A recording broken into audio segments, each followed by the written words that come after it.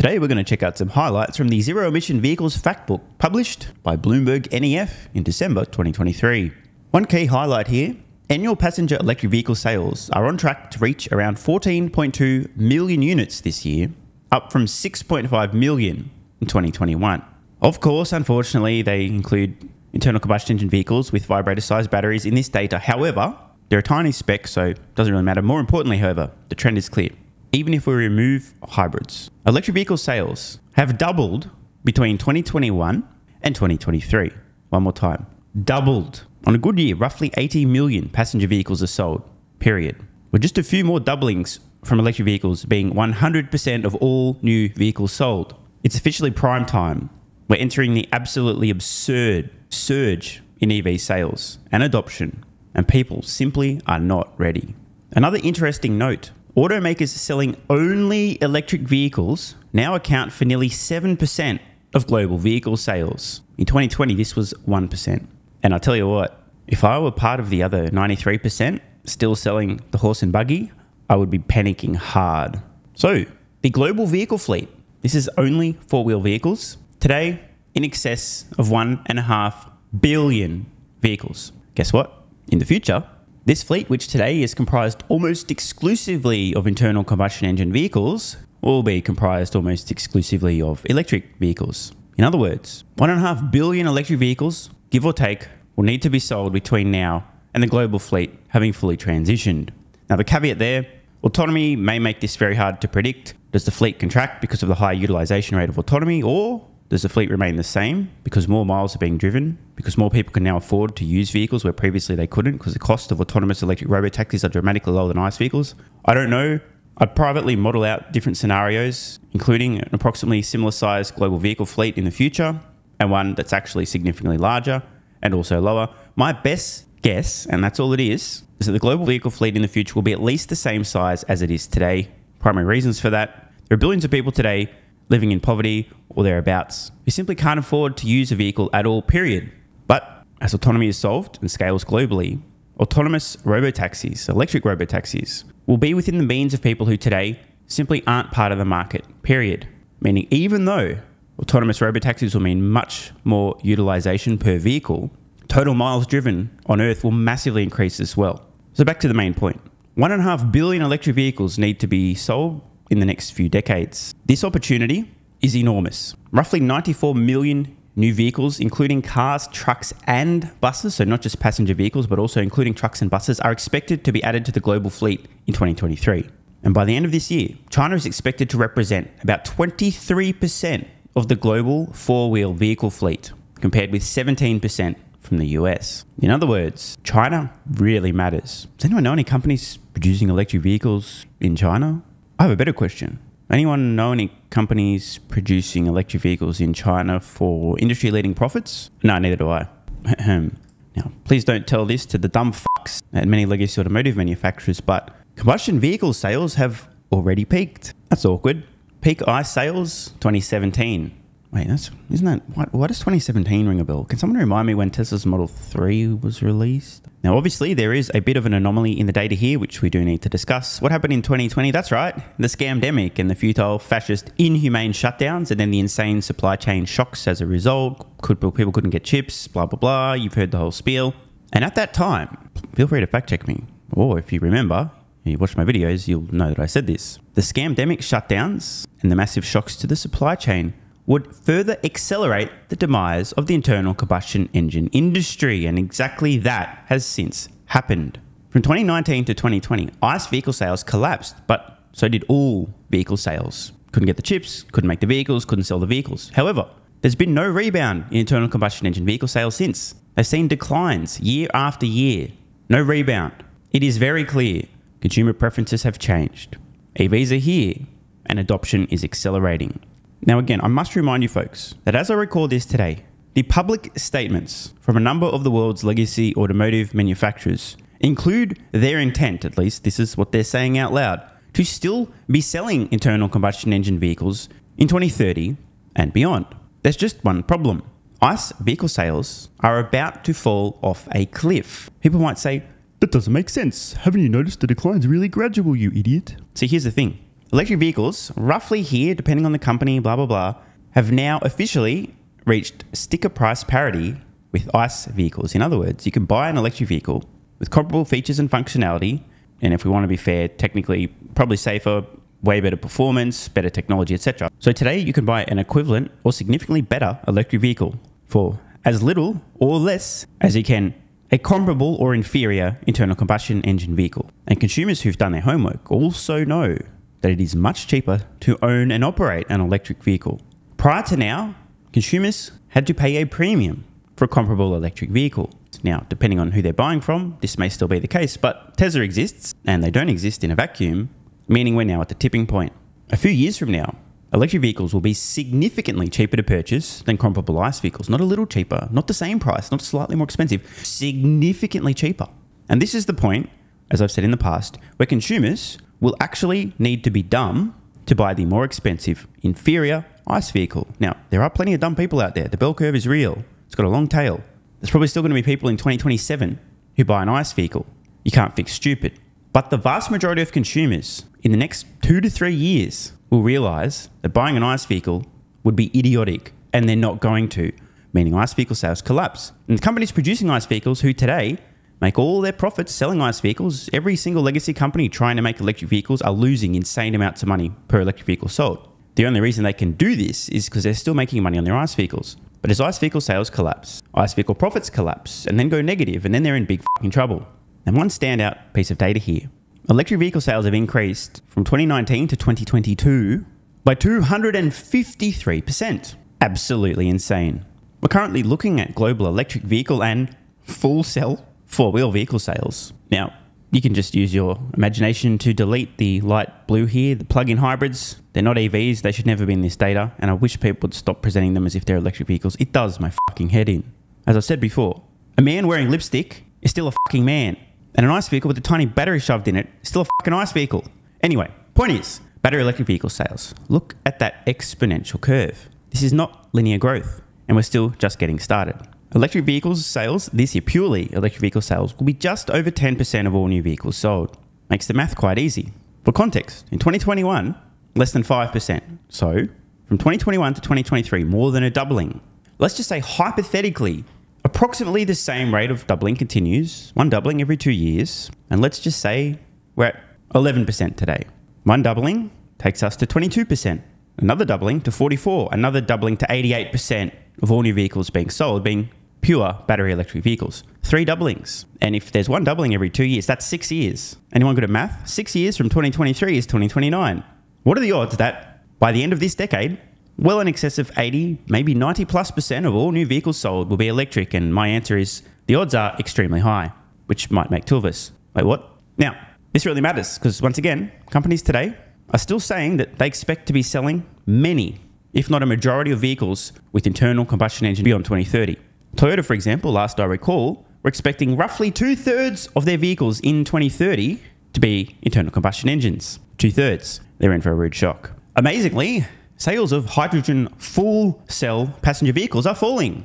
And by the way, in case you guys couldn't see, the full cells were actually on this data, but it is so tiny, this tiny little purple sliver, you can barely see it.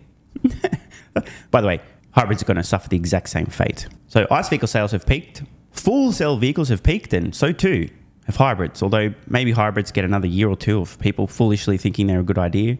Now, why are so many hybrids selling when they don't make any sense? The reason is lazy legacy automotive manufacturers who have brand loyal customers are able to convince their brand loyal customers, buy an ICE vehicle with a little battery in it, do something good for the environment. There was a tiny window of time where hybrids actually did make sense. That window has long since closed. Mark my words, hybrid sales are going to follow a similar trend in decline to hydrogen fuel cell vehicles. And now, we are looking at global passenger and commercial zero-emission vehicle fleet to 2040 various outlooks. Now, this jargon is annoying. They're basically looking at electric vehicles plus some other dumb shit that'll end up going extinct that was considered a zero-emission vehicle as well. But this is a good enough proxy for estimates for electric vehicle adoption. Notice, you can see visually for yourself the further back in time, the more embarrassingly off the mark. Notice that these extrapolations tend to be linear rather than exponential. Easy mistake to make if you rely on intuition, emotions, and feelings rather than logic. But check this out. On average, new forecasts for the battery electric vehicle fleet size in 2030 have risen 26% since last year. Not 2.6%, 26%. That's very embarrassing. 26%. Huge margin of error. Oh, and by the way, this report next year is going to look almost identical with another increase of a comparable amount, showing once again that even today, the so-called experts with their forecasts have failed to learn their lessons. Another page, another example of extremely awkward, very intelligent expert forecast being catastrophically wrong. Again, the further back in time we go, the more embarrassing the forecasts. Now, I want to make sure you guys understand here.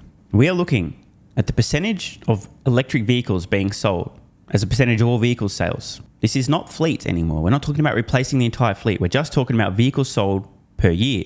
How many vehicles sold in each year are electric versus internal combustion engine?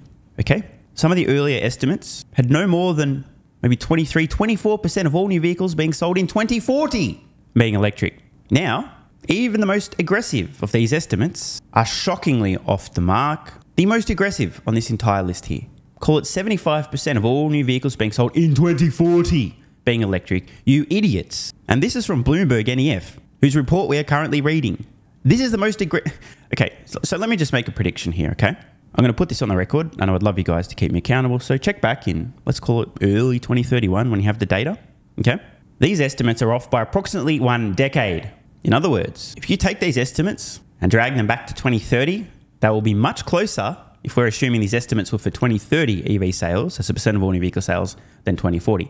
They're off by a fucking decade. Now, this really matters. Let me explain why.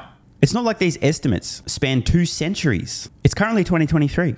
These estimates span a 17-year period. Yet I'm saying that their margin of error is a decade. Of course, I could be wrong, but when I'm not, I expect you guys to revisit this video, set a reminder, dig it up and go, oh, hey, isn't that funny that some dickhead on the internet said they were off by 10 years? And well, the data's in.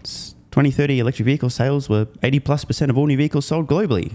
Amazing. How did this guy know and all these experts? How were they wrong again?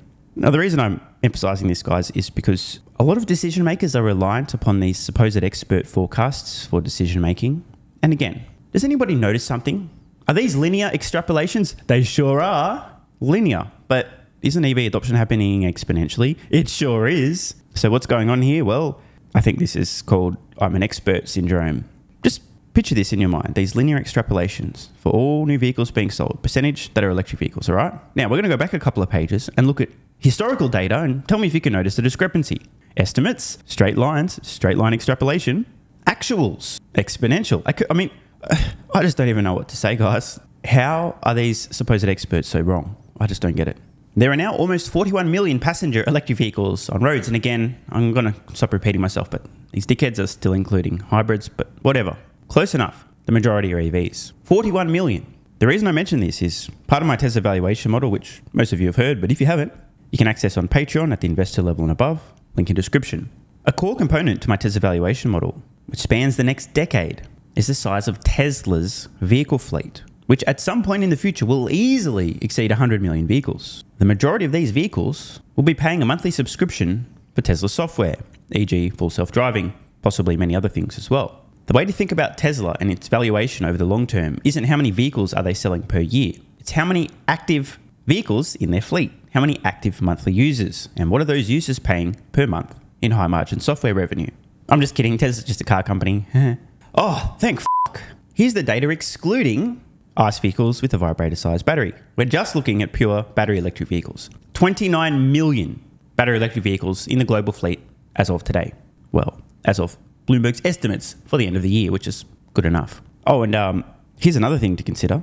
Many electric vehicles in the fleet of tomorrow will eventually license Tesla software, which is also my valuation model, link in description. Now, we saw earlier that roughly 1.5 billion vehicles are in today's global fleet of vehicles. And I postulate that 100% of roughly all vehicles in the future will be electric. So is anyone good at math? What's 1.5 billion minus 29 million? Because that's how many remaining electric vehicles will need to be sold in the next few decades. The answer, by the way, is 1,471 million. So roughly speaking, less than 2% of the electric vehicles that need to be sold have been sold. Another way to think about this, just hypothetically speaking, let me pull a totally random number out of my ass. Let's say there was a company out there that thought that they would sell maybe 20 million electric vehicles per year. What a crazy idea, as if there'd be a company that would be so audacious. But just to pretend, now, and let's also assume that they were the only company selling electric vehicles, just for illustration purposes. How many years would it take for them to replace the entire global fleet with electric vehicles if they were producing and selling 20 million a year? The answer would be 75 years. Obviously, there are many companies who will be producing and selling electric vehicles. But now that we have the number 75, we can do some simple math here. Let's just imagine, hypothetically, that there was a company that ultimately ended up selling 20% of all of the electric vehicles sold until the global fleet is entirely replaced, meaning 20% of 1.5 billion. How many vehicles would that be? The answer would be 300 million. That's a lot of vehicles. Imagine if those vehicles had an average selling price of $25,000. How much revenue would that be? The answer would be $7.5 trillion. Trillion with a T. But don't worry, it's not like there's any company that's probably going to end up selling 20% of all electric vehicles ever sold. So let's move on. Here's an interesting graphic. EV demand in China is running ahead of what regulations require. It's interesting. I thought the CCP was pretty strict and very aggressive with their EV targets. What could possibly be going on? Spoiler alert. Electric vehicles are commercially inevitable, economically inevitable. They are better and cheaper, and therefore consumer preferences are shifting. With or without regulations, rules and mandates, the EV transition will happen. China has the most advanced EV marketplace with the most competitive products. The truth is, the few companies in China are actually making a profit selling their electric vehicles. There's not that many of them, but they do exist, have fairly thin margins, but at least some of them are actually making money selling compelling enough, affordable enough electric vehicles. Outside of China, Tesla is the only company making any money selling electric vehicles, and they're making quite a bit doing so. So the data is a little bit skewed in regions outside of China, but guess what's going to happen as the EV industry continues to mature in the next few years? EV sales, demand, whatever you want to call it, will be ahead of all of the insane, unnecessary, and fascist mandates. And the politicians who've inserted themselves into people's ability to freely choose what they purchase will be patting themselves on the back going, look, our insane, unnecessary policies were super effective. We're even ahead of schedule. We're so good. Let us please take all of the credit for the EV transition because it wasn't commercially inevitable. The cost declines didn't make this obvious. It wasn't an inevitable disruption. We're so smart. If it weren't for our insane, unnecessary policies, this would never have happened. So I'm just, again, putting this on the record because it will play out and I'd love you guys to keep me accountable and remind me that I said this would happen once it has. And here's a very interesting piece of information. Several automakers are at or above 20% EV sales globally. Guess who? Geely, aka Volvo. For those of you who don't know, the ownership structure, Geely owns Volvo and Polestar. There's a bit of technology sharing between the two companies, which makes a bit of sense. BMW, miraculously, just over the 20% threshold as well. And Mercedes-Benz has just hit the 20% mark. Admittedly, BMW, Mercedes, very low volume automotive manufacturers. Their electric products aren't that compelling, but there are some very loyal, I'll only ever buy a BMW type people. But the further down the list we go, generally speaking, the higher volume of vehicles being produced and the lower the percentage of electric vehicles being produced, meaning the more f***ed these companies are. VW Group, embarrassingly not even at 10%, approximately the same as Nissan and Stellantis. Ford, sub 5%. Honda, what is that, like 1.5% if you're lucky, and Toyota, maybe 2.5%. And obviously this excludes pure electric vehicle companies because otherwise the scale on the chart would be ridiculous. So the way to think about this, as it stands today, even a very advanced company in terms of the EV transition like Geely, Volvo, roughly 3/4 of their vehicle sales are currently the horse and buggy. For a company like VW, more than 90% of their sales are the horse and buggy. Ford, more than 95%. Toyota, almost 100%. I personally don't think that's going to end well. But what would I know? I'm just some guy on the internet. And what do we have here? It appears to be a cost curve. Volume weighted average lithium-ion battery pack price. Inflation adjusted to $2023. So dollars per kilowatt hour. Back in 2010, $1,391 per kilowatt hour. In 2023, $139 per kilowatt hour. How convenient. A 90% decline in cost per kilowatt hour in just over a decade. But of course, the cost declines are definitely going to stop now, because if they weren't going to stop now, the cost to purchase an electric vehicle, the battery of which is the single most expensive thing in the vehicle by miles, would continue to plummet. And since electric vehicles are already at price parity with ICE vehicles, that would mean a few years from now they'll be much cheaper And if that were true, then consumers would require brain damage to buy ICE vehicles a few years from now, and that would mean that ICE vehicle sales would collapse, and all the companies currently producing the majority of vehicles with internal combustion engines in them will probably be filing for bankruptcy. But that would definitely not happen, so nothing to see here. Move along.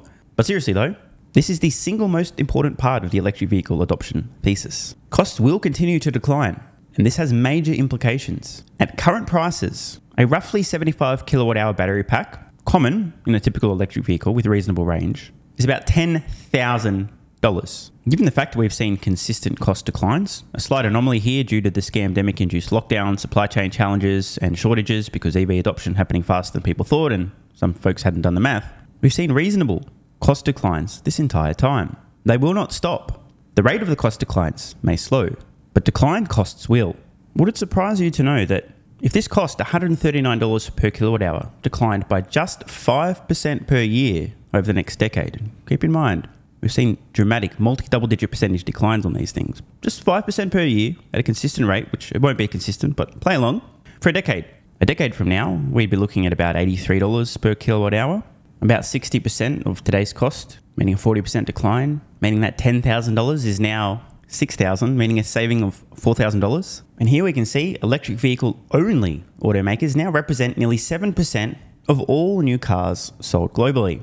In 2015, this was a fraction of 1%. It wasn't until 2020 that these companies hit 1% of all new vehicles sold. And in the first half of 2023, now approaching 7%. These are the companies to focus on.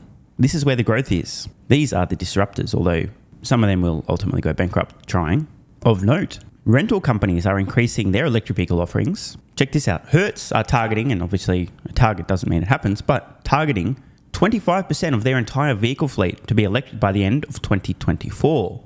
Question, if true, which, I mean, it is their goal, and if Tesla makes far and away the most compelling and well-priced electric vehicles, and importantly, most efficient, meaning they go further for equivalent charge, meaning they're cheaper to own and operate and require the least maintenance, what are the odds that Hertz will ultimately end up buying a majority of their vehicles from Tesla, despite the fact that they have signaled to the marketplace so far that they plan on spreading the money around and buying lots of vehicles from lots of different companies producing electric vehicles? We heard not long ago from Hertz that despite the fact that they'd promised to buy lots of vehicles from lots of companies, they were realizing that apart from Tesla, there's nothing really compelling. So they were slowing up their acquisition of EVs made by companies that don't start with Tes and end in La.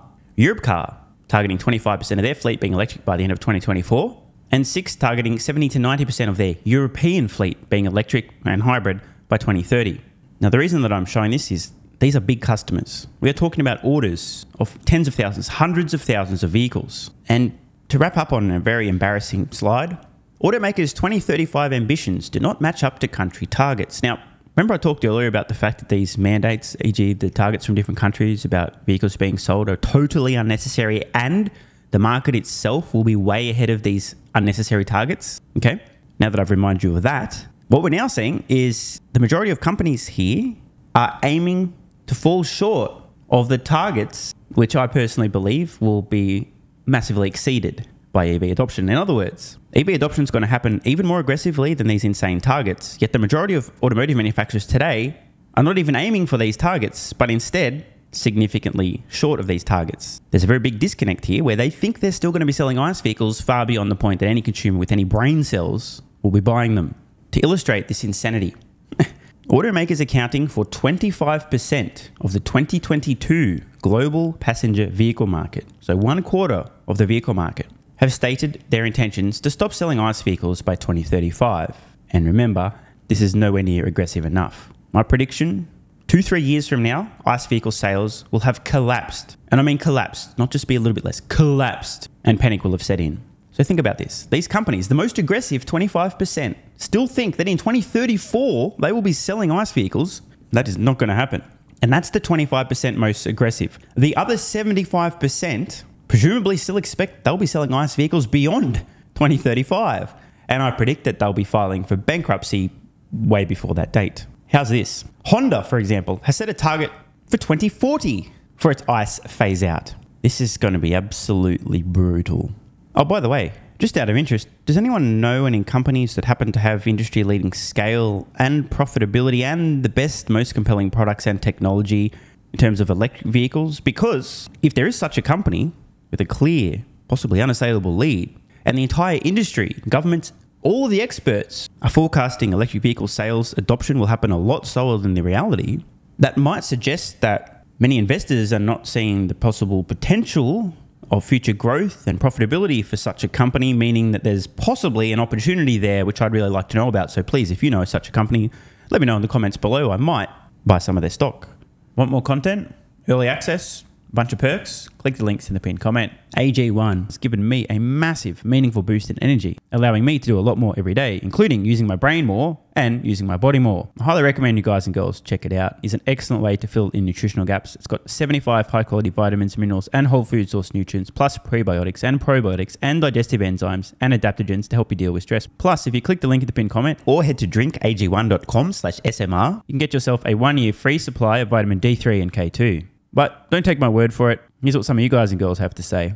AG1 has changed my life. I was, as you described, treating myself like a circus, ate like trash, rarely exercised, used alcohol as a stress crutch, cannabis also. AG1 is what gave me the kick in the ass, got me back to the gym, motivated me to do more for myself, family, my business, etc. Keep doing what you do. Now, I know there's some skeptics, the same kind of people who think Elon Musk is a fraud, reading this going, what do you thought? There's no way that's possible, bro. It must be a placebo effect. Believe it or not, this is a recurring theme. If you give your body everything it needs to feel and perform its best, including having a lot more energy, you'll need ways to use that energy. For me personally, that includes more exercise, moving my body more social activity, and more cognitively demanding tasks, including producing a ton of exclusive content over on Twitter and on Patreon, plus my daily YouTube uploads. The proof's in the pudding. On to another testimonial from a viewer of this channel. SMR, you asked me to provide feedback on AG1. Here it is. It has helped with mental acuity, stamina, and intestinal waste management.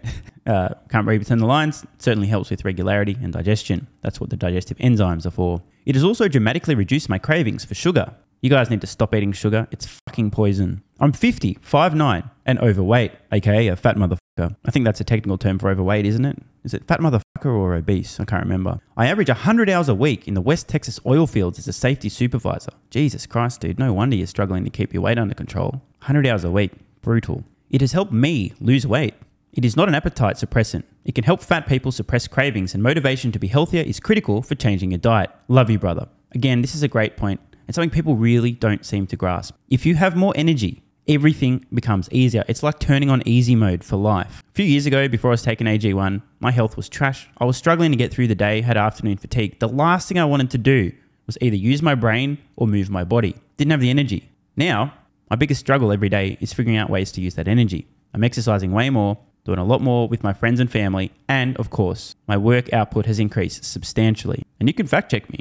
Check out the average length of my videos I was posting to YouTube 3 years ago. Need I say more? And one final testimonial. Love this one. Okay, here's the deal for me with this AG1 shit. I'm 41 years old and not the type to eat, drink, smoke, or sleep healthy, so I was skeptical. That being said, here's what I experienced. Day 1, meh. Day 2, afternoon fatigue was about 45 minutes late. Day 3, 0 afternoon fatigue. Day 4, 0 afternoon fatigue plus extra energy. Day 5, again, 0 afternoon fatigue plus energy, wondering, what the fuck, really? See, this is the thing, right? The results for many people are just almost too good to be true. This is the same experience I had. My afternoon fatigue just vanished out of nowhere. I'm like, wait, what the fuck? Why am I not tired in the afternoons anymore? Surely, it's not that AG1, is it? Turns out it was. Day 6 and 7, same thing. Day 8, same thing. Plus, I had the want to get things done around the house that I normally would slack off and not get done. Again, the point, extra energy, you'll need to use it, you'll find ways to use it. Day 9, 10, and 11, and today is day 12. I fucking love it. So however you managed to get me to buy it, I'm so glad you did. Thank you so much, SMR. It really changed me so far. Guys, this shit really works. Just try it. By the way, this is the reason I continue to relentlessly promote AG1. A lot of people get real fucking mad in the comments. Oh my God, snake oil salmon sold out. Oh my God, he's a scammer. This is fraud. But constantly, I'm pretty sure everyone making these comments is also currently short Tesla stock. I'm not particularly concerned about people having a negative perception, those folks suffering from small brain syndrome, still living in my bum's basement syndrome, etc., writing mean comments, claiming AG1's a scam or it doesn't work. I mean, bro, when I get feedback like this is what keeps me going. Just try this stuff for a month, and if you don't get these results, get your money back. See, it's a literal no-brainer. It's an IQ test at this point in time. Testimonial after testimonial after testimonial like this. Get your money back if it doesn't work. Just try it for a month, and if it doesn't work, get your money back. Today's the day. It's finally time. Be like this guy who was a massive skeptic, but finally, after 1,000 promotions in a row, caved in, tried AG1, and has results like this. Head to drinkag1.com/SMR or click the link at the pinned comment and please let me know how you're feeling in a few weeks' time. Now, if you'll excuse me, time to put my extra energy to good use. I'll be recording some more exclusive content for Patreon and my Twitter subscribers. So click the links at the pinned comment, see you over on Twitter and or Patreon, and don't forget to grab your AG1. Love ya.